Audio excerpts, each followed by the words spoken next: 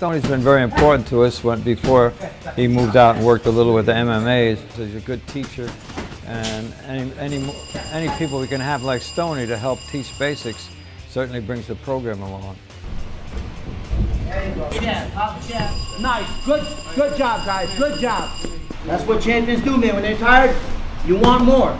Because I'm going to be a good trainer, I got to learn how to take care of my fighters. And that's what makes Stonehorse so good, is that he'll be the first to admit that like he doesn't know as much in a certain area, but he'll go out and do everything he can to either figure it out himself or find the people that know it.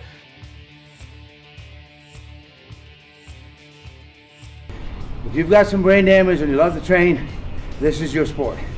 Along with all of our people here that you've talked to who had their dreams, and just to have the courage to fail. Because if you don't have the courage to fail, how the hell are you going to be a winner? Everybody has a goal. I hope he achieves it.